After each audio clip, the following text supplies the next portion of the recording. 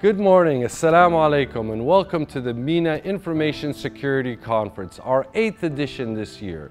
We're so excited to have everybody here, and we're so excited about our next 2 days of global speakers with insightful thought leadership coming to you from the specialized and best technical and business executives in the industry. This year's title of the theme of our conference is Moving from Cyber Resistance to Resilience in the Age of Smart Cities, Digital Economies, and Internet of Things. The rise of COVID-19 themed attacks have increased by 30,000% around the world. And according to our sponsor, Trend Micro, in Q1 of this year, we've seen a dramatic increase in attacks across the Gulf region. In fact, over 1,700 email attacks, 1,100 malware attacks, and 216 URL attacks. And if we drill down specifically to Saudi Arabia, there's been over 344 attacks. Of those attacks, 216 were email attacks, 59 were malware attacks, and 17 were URL attacks. Not only has the increased attacks disrupted the way businesses do and provide services to their customers, but it's also changed the way we work and how we work and from where we work. We're used to working from offices where there's enterprise security information personnel, equipment, and technologies to support our office work. We're required to work from home, and this will continue to be the process where we have a hybrid of working from home and working from the office. The biggest challenge of that is at our home, unlike the office where there's enterprise cybersecurity solutions, at home we're behind typically a home router with very or no security at all. The world was already facing many challenges with the mobile revolution and the cloud revolution and all the data being dispersed. Now the forcible remote work from home causing telework to be part of the solution that we are mandatory to use has caused the perimeter to fall. And when I say the perimeter, I mean the cybersecurity perimeter, which no longer exists. Data is ubiquitous, it's everywhere, which makes it incredibly challenging for people like yourselves, cybersecurity professionals, to secure. So important things have become data classification, data identification of sensitive data, as well as data exposure have become key functions of cybersecurity personnel, along with routine functions that we normally do like data backups, disaster recovery, continuity of operations have become critical infrastructures intertwined with cybersecurity solutions. Additionally, to compound the challenge of COVID-19 themed attacks, we have a shortage of talent and people to actually manage the problem.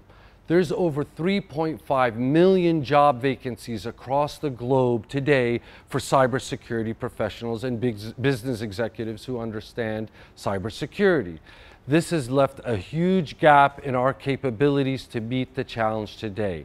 So it's more imperative for training, security awareness, and policy enforcement to be able to make sure that we can meet today's challenges along with tomorrow's. Technology alone is not the solution. It's the people, the process, and technology combined together to be able to provide a key area where you can improve on. People are the key asset in any enterprise, and their training and their skills enhancement is going to be a focus area moving forward for all enterprises to improve on. The people, the technology, and the process together will give you the ability to meet today's challenges as well as tomorrow's. Cybersecurity consists of technologies, processes, and measures to be able to avert cybersecurity attacks or mitigate the risk of data exfiltration or personnel data being taken over. So a key function of information security is securing the data and protecting the network, the servers, and the services behind that data. Now, cyber resilience really is more about business continuity, being able to recover without disruption to those services and be able to continuously provide services to all your customers during an attack and be able to avert complete loss of services.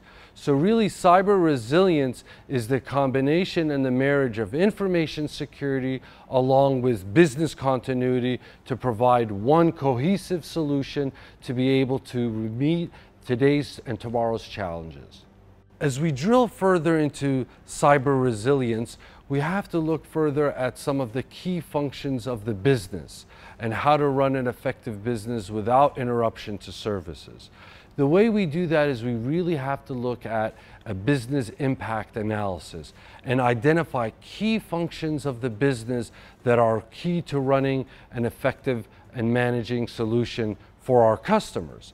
What that means is things like recovery point objectives, recovery time objectives, risk assessments, preparedness, preventative measures, deceptive technologies, all have to start to be combined with our day-to-day operations, best practices of our information security systems. Again, it's a marriage and a cohesive solution where you bring the two together to provide a robust, agile business methodology to be able to avert and continuously run your business during an attack. So these topics and much more are going to be covered in the next 2 days by our thought leaders and our professional speakers. I hope you'll be able to benefit and enjoy a tremendous amount of knowledge transfer. And like I said earlier, don't worry about missing any of the sessions. This will be all recorded and available to you on demand after the conference. Thank you and enjoy the show. And I would like to do a special thank you to all our sponsors who have provided a lot of time and resources to be able to bring you this successful event today. Our sponsors are the key to our success, have invested a lot of time and money to hopefully bring you the best thought leadership and the best experience you'll have these next 2 days.